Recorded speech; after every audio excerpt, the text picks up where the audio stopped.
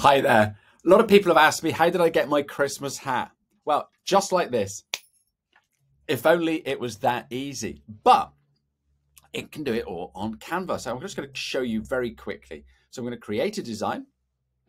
I'm going to do a 300 by 300 pixels because that's the square that we need, and create a new design. I need a color as my background, and my color is, and I go in here, it is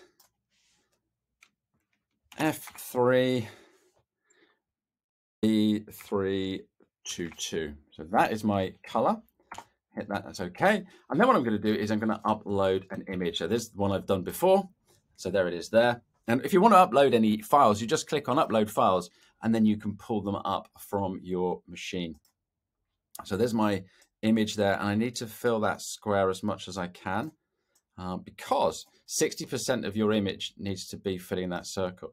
So there we go. That is my image. And now what I need to do is go to Elements and put in Santa hat here, and it's going to find me a million different Santa hats. Now that's the one that I like using.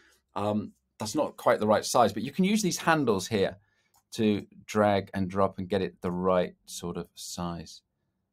And once you get it fitting perfectly, there we go. You can rotate it a little bit if you want it rotated a little bit, make it a little bit bigger.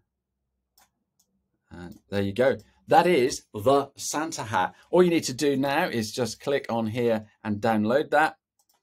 Download it as a PNG, and then you can upload that as your photo into LinkedIn. I hope that helps. If you've got any questions or you'd like me to do it for you, just send me a DM and I'd love to do that. And let's see some more cheery Christmas hats going around LinkedIn this season. Don't forget, keep creating content and keep smiling.